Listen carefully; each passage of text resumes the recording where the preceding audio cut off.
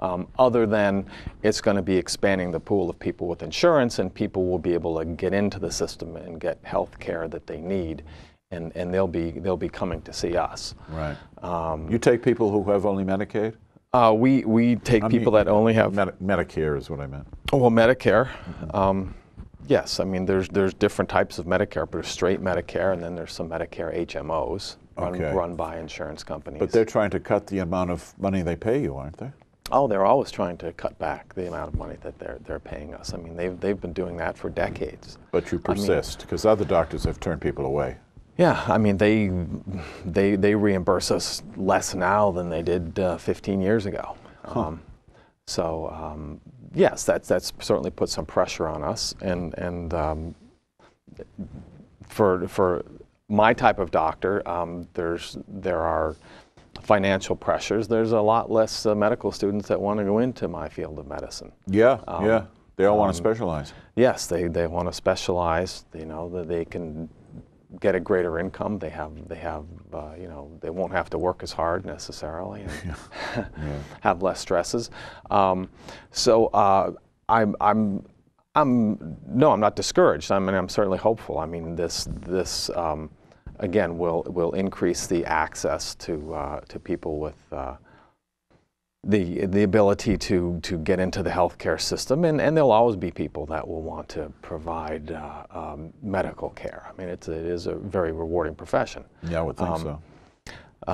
There is, I think, plenty of work left to be done. I mean, I think this bill is just a starting point. I mean, this. Oh, is, yeah.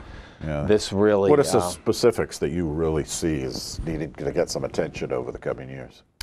Well, what this bill appears to do, there are some restrictions that it's going to be putting on the big insurance companies. Yeah. As far as their ability to deny people medical care for certain conditions and so forth. I'm not sure how much is going to be reining in the cost. There is going to be some oversight on the insurance companies. They certainly do need some of that. This bill may be turning them into more like public utilities than private companies, as far as their ability to set become rates. Regulated, yeah. And yes, and become regulated, and that certainly is needed.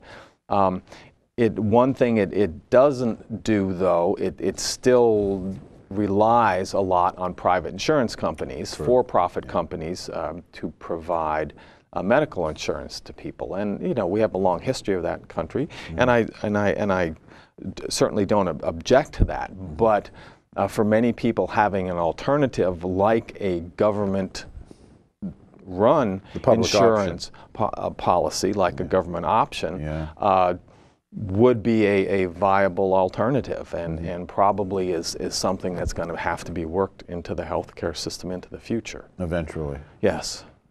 Yeah, because there's just, I mean, they wanted to do that with this bill, but they just were not able to. No, and as we discussed earlier, there isn't an industrialized country in the West that does not have some sort of a national health service. Exactly. That government offered, yes, insurance plan. Yeah. And most industrialized companies have a mixture of public and private insurance. And it's gone back and forth somewhat. There are some companies like Great Britain which rely much more on a public system. But there is a private. There is a private. BUPA, but boy, it's expensive. Yes, there is.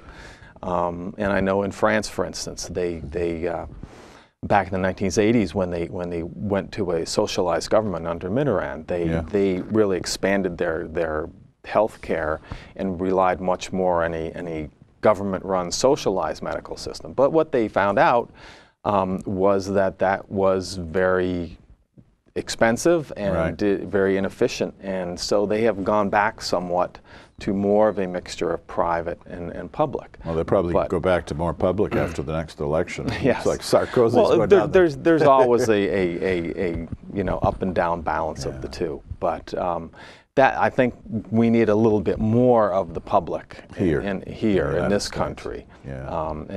But I mean, I certainly can't see that eliminating any type of private insurance is going to be possible, or even something that we would want, because having that there, I think, is always going to be a well. You as necessity. a doctor has, you know, I've read all the horror stories, not all of them, but a lot of horror stories that just made me cry. And you've probably experienced them. People cannot afford the health care that's going to keep them alive, and they die. Oh, yes, it's absolutely. Horrible. I've seen it. I have had patients that have had cancer and heart disease, and they lose their job and they lose their health insurance, and they have medical conditions that just price them out of the medical insurance market, and they cannot get health care, and they have these conditions that need health care, they need to visit doctors, they need to have tests done, they need to take medications, and they don't do these things because they can't afford them, and it certainly has huge negative health consequences. Of course. And certainly the type of medicine that I went into, you know, believing that prevention is a big part of medicine, and trying to address and control these problems before they get out of hand. Yeah. You know, having someone, you know, have a glucose meter and check their blood sugar and pay for their medication is much more cost efficient to a society as a whole than not taking care of their diabetes and ending up with you know, having their leg amputated and having them go on dialysis. I mean, those are just cost benefit analyses that private insurance companies tend not to look at. They're very more short-term profit oriented, and again, that goes back to they're just doing what comes to them naturally. Do you think this will make them take another look at themselves, maybe? Because their PR now is horrible. Well, I think they're just going to continue to try to find ways to maximize their profit as best they can. I mean, that there just has to be ways to oversee and control these. Okay. We're coming up to the wrap, believe it or not. Oh. Time flies. Just quickly, you've been here for 17 years practicing? Yes, somewhere in there, 17, 18 years. 17 or 18 years. Have you enjoyed it? Obviously, you've not left. Yes, I'm still here. I'm enjoying it. And yes. you've seen a lot of changes in Bowie? It certainly has grown a lot. Yeah. Well, your office is usually packed. We've got plenty of business. Yes. Well, Doctor, thanks a lot. It was great having you on. Well, John, thank you very much. Appreciate the information. And thank you, viewers, for tuning in. We'll be on again next week, and we look forward to seeing you again. Thank you.